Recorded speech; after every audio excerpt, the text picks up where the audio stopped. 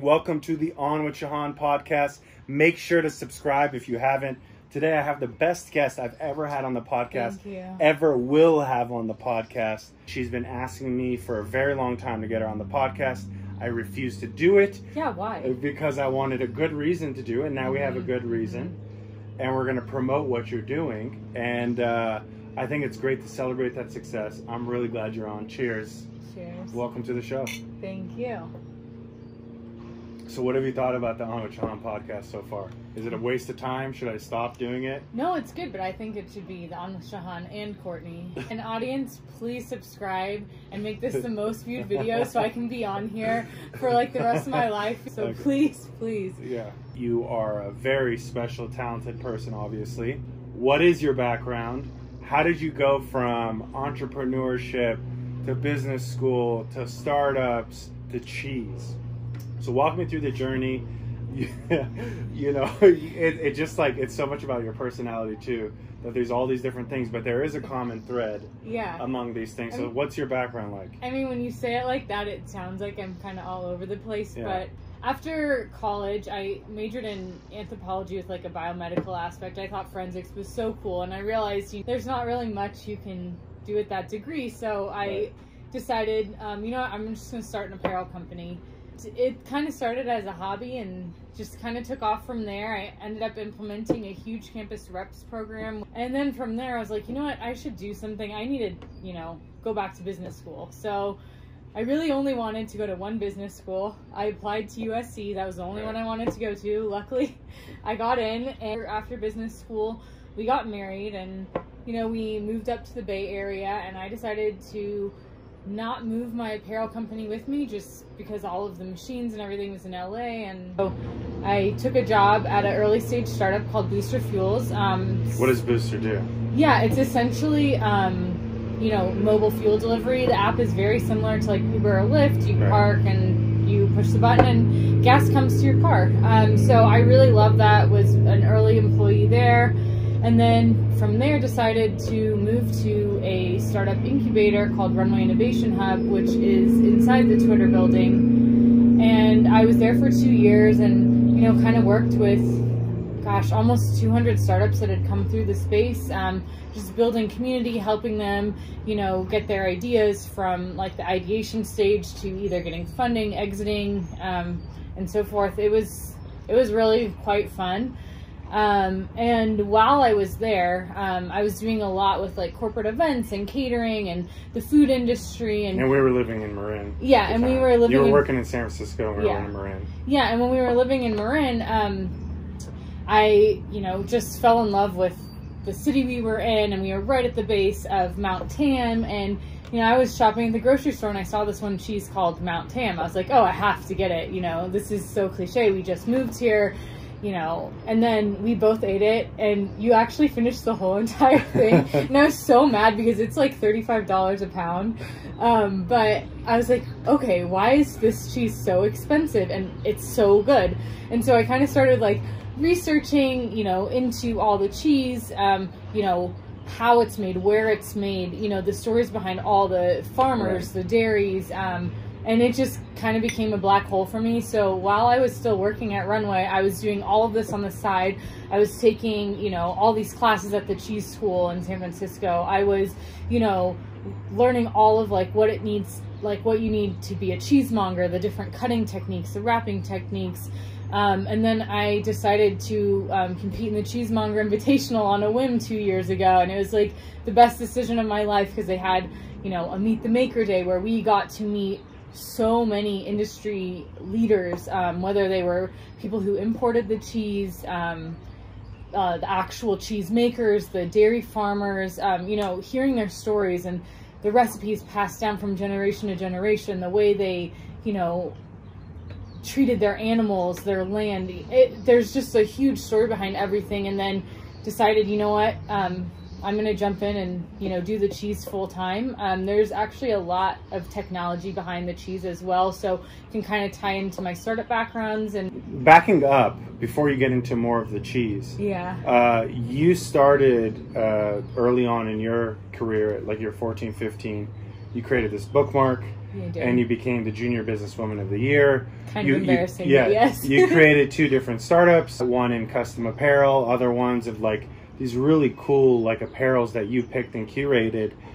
And then you chose cheese and entrepreneurship in cheese, but like what attracted you to startups? Like, why don't you, like, you spent some time at a Fortune 500 company.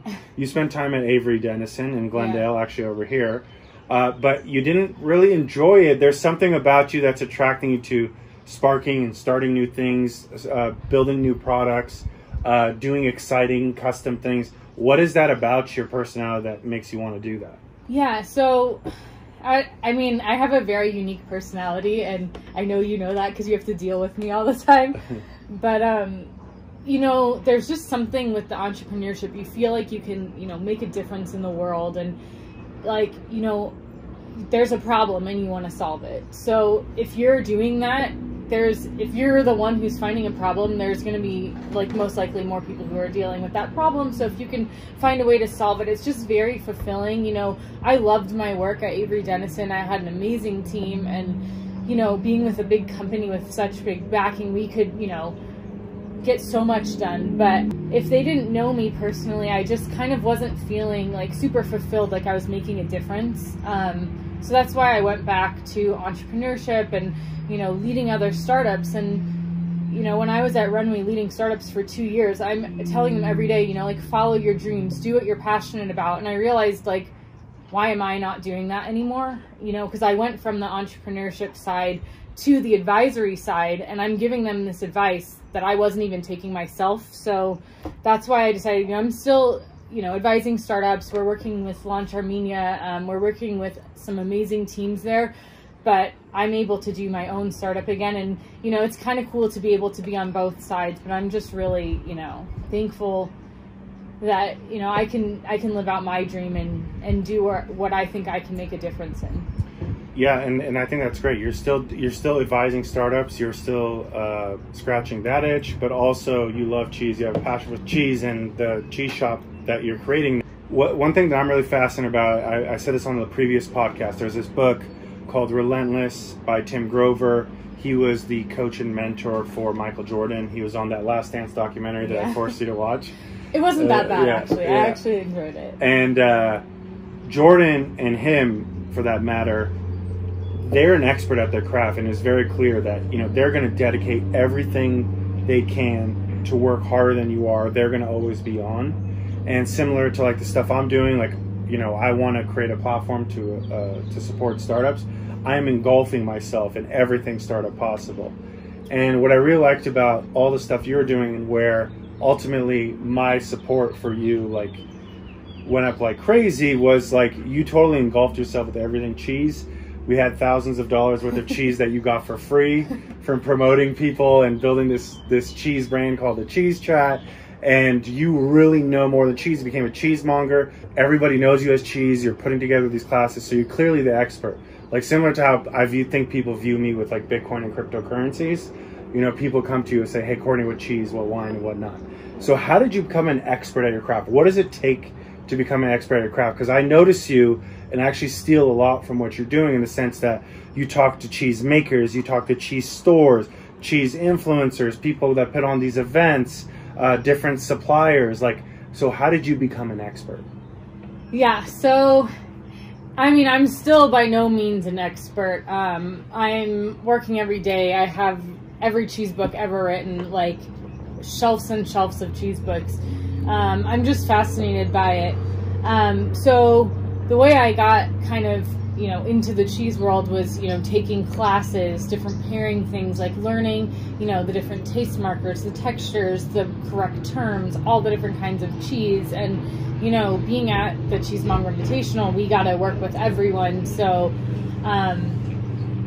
I think for me, what really got me going was hearing all the stories from the cheesemakers. And, you know, everything has a huge story behind it, and I never really had thought about that. You know, when I went to the grocery store, I would just say, "Oh yeah, that cheese looks good, let me get it," and I wouldn't realize that. And actually being on the cheesemonger side now and realizing, you know, people ask questions like, why does this cheese cost so much? Like, why is it this way? Why is there like ashy mold on it? Like, why would I want to eat that? You know, just learning how to properly educate people, that has taken time and skills, and I definitely still don't know everything, but, you know, just working through it, asking questions. I'm in a bunch of different cheese support groups, and if there's something I can't answer, I know someone who can. So just working every day to better myself. There's always new cheese making techniques, even new farming practices that are, you know, being tested every single day, and, you know, there's always something to learn. So just staying on top of things is super important. Yeah, and one of the other things that I've been really interested in watching different companies, like I had, for example, Khoshafian from Gigi on, yeah. And one of the things that he did at Gigi is the Uber of Armenia. Their ride delivery was the largest ride delivery in Armenia. They came here. They were going to do a shuttle service, and when the coronavirus happened, they pivoted and they did grocery delivery services. So they took this crisis, and they pivoted. With you, you had a cheese blog. You built an audience of thousands of people, and then from that, you were doing cheese platters, these grazing tables with these really beautiful cheese tables. And then what you and I were working on a business plan of creating a physical retail cheese shop called the La Cañada Cheese Shop. And of course, the one thing that's you can count on is change in life. Yeah. And the coronavirus happened. You changed your name to the La Cañada Cheese Shop. We were about to open a retail location, and we stopped that.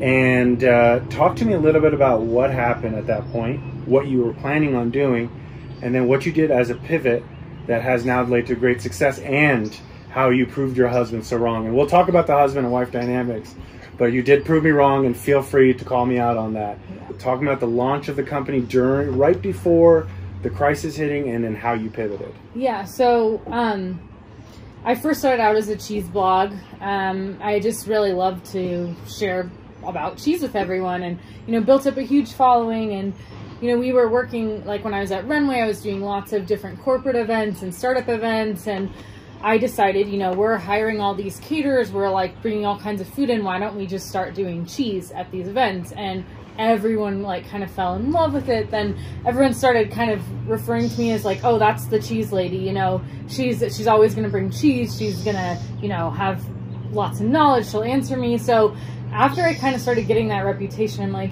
you know, I really should do this more full time. And I've always wanted to own a retail shop. I mean, before I wanted to have it for my apparel. It just never really kind of worked out. And so I shut that down. Yeah. But you were right on that, actually. I hate to admit it, but that was a good decision to not open a shop for that. You know, retail is really hard, especially now. But for me, like, I wanted to open a shop because I really want to create experiences. And so along with a community. Yeah.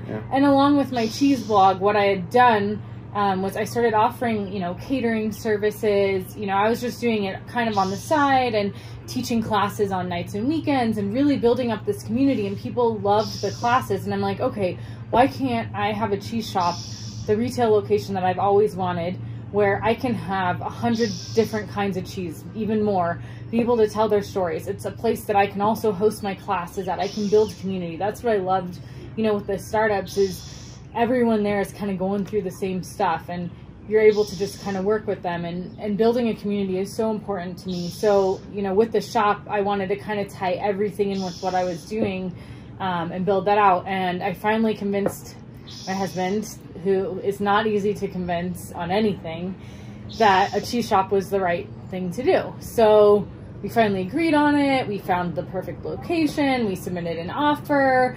And then coronavirus happened. So that was like, I was on such a high of like, wow, this is finally happening, everything I've ever wanted. And then, oh, okay, no, you can't go into any shops. You can't have in-person classes. Like, everything about my business plan was not going to work. Like, you're not catering big parties because no one's having parties, no social gatherings, nothing. So every aspect of it didn't work. So it's like, okay, what can I do? I'm determined to make this work, and I really, like, I'll do whatever it takes. So I was looking into it, and I'm like, okay, you know what? Businesses right now, they can't have people in the shop, but they can deliver. Right. And, you know, our town is very small. I mean, I grew up in this town. My mom grew up in this town. My grandparents grew up in this town. Like, they've been in this town forever. Same high school, everything. And there's only a few places that actually do delivery. Most stuff is pickup. And I decided, you know what? Let's do delivery. I don't know how we're going to do this, but we're going to find some infrastructure. We're going to figure out how to do it. We're going to get a commercial kitchen to make sure everything is up to code, have all the licensing, and you know what? We can just rent out a kitchen from a restaurant that's closed during this time, and we will just start delivering. And I didn't know how well it was going to work. And you asked me, okay, if you can just sell like 3 cheese plates, I'll be happy. So I kind of... Yeah, so just some backstory. So at this time, you know, she still really wanted the cheese shop, and I was like, I don't know if this is going to work, like, are people going to buy this stuff and all that. She's like, okay, well, I think that I could still do these like meat and cheese boxes, like these smaller ones, like individual, like 4 for like a family, or like 8 or whatever. And I said, I don't know if that's going to work. You're like, okay. And then I was like, if you could sell 3, you'll prove me wrong. You know, if you could sell one of these things, like, and potentially could be like a subscription, and where you sell these meat and cheese boxes to these companies, or to these families within 5 miles of La Cañada, right? Yeah. And so I was like, okay, you know what? Let's see how this is going to work. I hadn't really thought it through yet. Like, I knew the kitchen I was going to use. I knew what I needed. I had a place, like, I've been working wholesale for a long time, so I had a source for all the boxes, for all the packaging, you know, all the stuff we needed. And I was like, okay, let me just post in one group. There's a private group for, like, you know, parents in our town. And I figured, okay, I'll start small. I'll just post one thing saying, hey, I'm going to do this. If there's any interest, you know, just let me know, and we'll put up some, like, delivery times. So I kind of just made a splash page on the website, and I literally looked an hour later, and I had, like, 100 orders. It was insane. But I think the first week we delivered, like, enough cheese to feed close to 300 people. It was, like, I mean, I knew I could do it, and I knew I was going to prove you wrong. But I didn't realize, like, to the extent of what was happening. Did I admit I was wrong? Yeah. Huh? Yeah, you actually did, so that's good. You're actually really good about admitting you're wrong when you're wrong, which is not often. But yeah, see, it's usually never, but go ahead. You have been wrong sometimes. But, no, and so then I was like, okay, this has to be a fluke. Like, there's no way. And then I realized the next week, same amount of orders. The next week, same amount of orders. And so for the last, like, 5 weeks now, we've been consistently sold out of all of our delivery slots. Like, obviously, I'm just one person. So we're working on hiring more. But, you know, I have a delivery driver who's been helping out because I can only do so many routes. And, you know, we deliver in, like, La Cañada, La Crescenta, Montrose. We do some in Glendale and Pasadena, too. And, you know, based on time, there's only so much time, you know, between a 2-hour delivery window of how many houses we can get to. So I had to get extra help. And your mom's been extremely helpful. Yeah, my mom has been helping too. A lot, yeah. A lot, yeah. And then with my delivery driver, I pay him in cheese. And he seems to be happy about that, so yeah. I can't complain. Let's talk about that. Let's talk about the husband and wife dynamics, because I am your delivery driver. Every time I'm done with my day job, I make sure to set some time to help you with deliveries while you're packaging everything up. I go out and make the different deliveries. You set me on the delivery route, and I get to know the business, and actually it really helps me with other startups I'm working with to really do the day-to-day operations and all that. And the fact that we don't have to pay a delivery driver and I can help you. Yeah. I get some bonus points at home. I like that. So let's talk about husband and wife working together, okay? So I think initially both you and I worked at home for a short amount of time together when we were in the Bay. And it was a disaster. It was like one of the worst experiences of my life. I hated working every day with you because I'm a joy to work with. No, because the thing is, you would take, like, if I'm just hanging out and I'm doing work, you take that as like I'm avoiding you, or like I don't want to talk to you. When I'm doing the work, you take it personally. So you always wanted to hang out with me. Yeah. Not to say I didn't want to hang out with you, but I have to do the work, and I like having my alone time. And so we were not communicating the same language. You were trying to be caring and show you're caring, but to me, I'm like, okay, if you're caring, I'm saying I need my space. But anyways, so it didn't work out. No, it did not. It didn't, right? We both got no work done. Yeah, no work done. So then we both went to work, And then after, when we moved from the Bay to LA about a year and a half ago, we worked together again. And I think it was finally we had good communication of saying, look, here's my style, here's your style. Yeah. We'll set aside some time together, to spend time together. We're not always the best at that, but we do set time together to make sure to spend time, have fun, whatnot.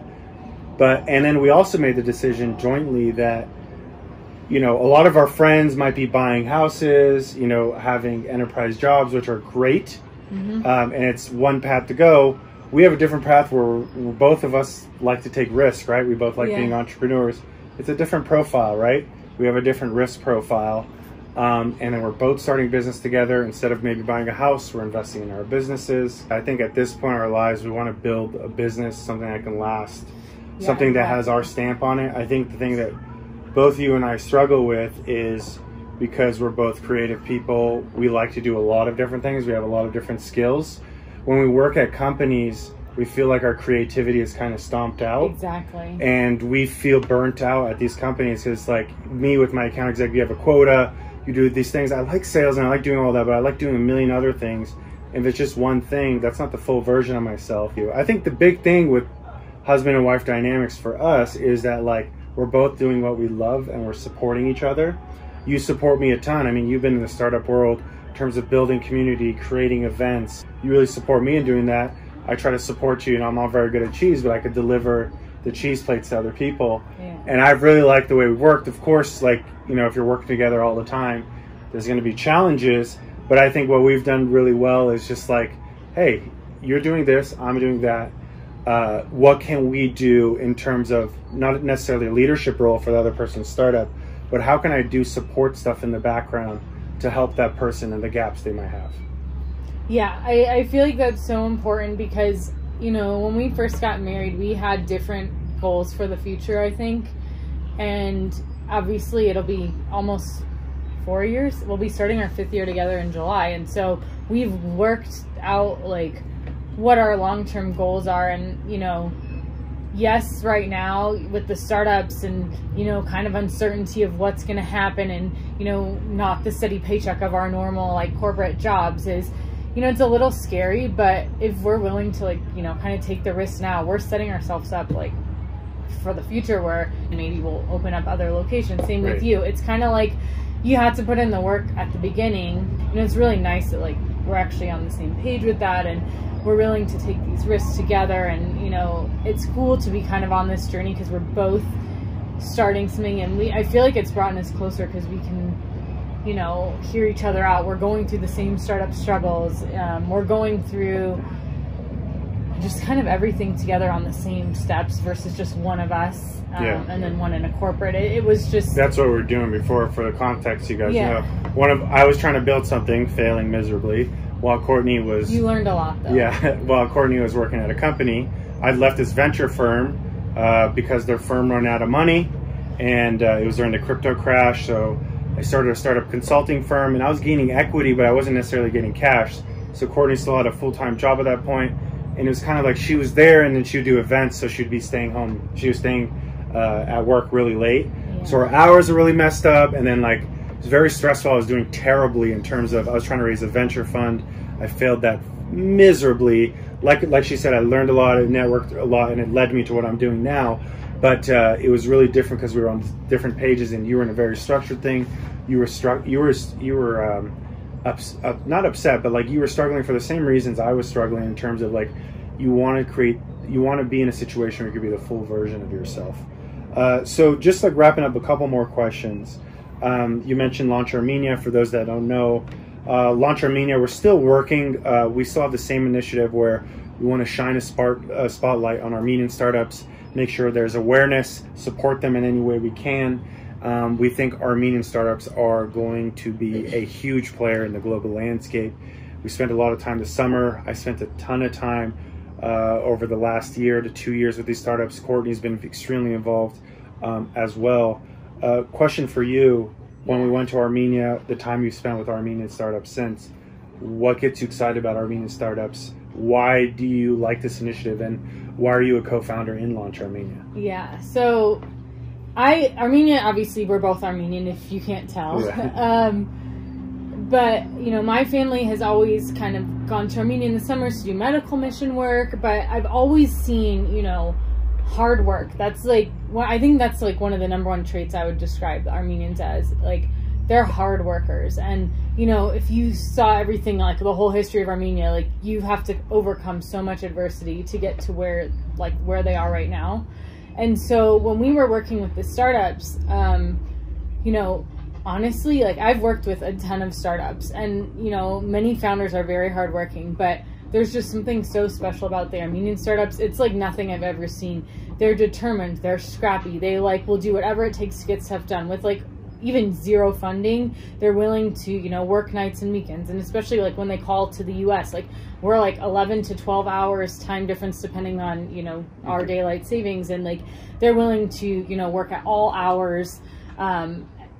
That's just, it's so motivating to see the startups just willing to grind it out. And I think, you know, that's why I see them succeeding so much. And also having the courage, right, to come here. And like you see people even here, they're scared to reach out to different startups. Yeah. And here they are setting meetings. They're in a country they don't even know. They're meeting with mentors. Language. Their language is perfect. They speak very well.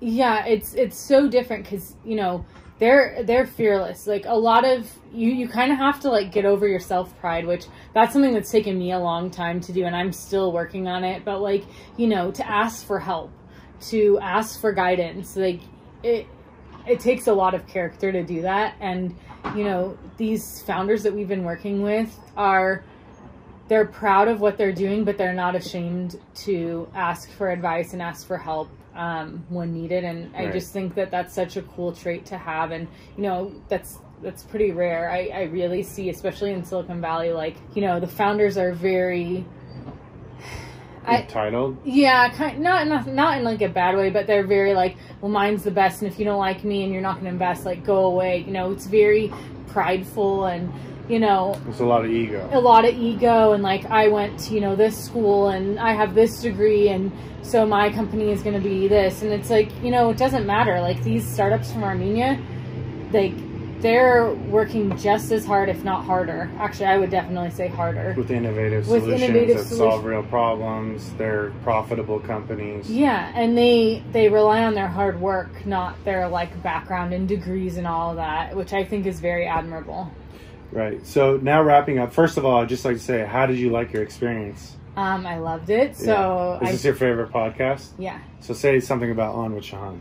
Okay, so On with Shahan and Courtney. That's the new title. I've already changed it. Okay. So it's the best podcast because we have an amazing host who thinks of very thoughtful questions. Oh, wow. Thank you. And kind of just brings out the best in people. Like, I love your energy. That's one of the like 1 million reasons I love you. And, you know, you just know how to work with people, and you make them. Are you gonna cry? No, I'm not gonna cry. I just don't want compliment. I can't do this anymore.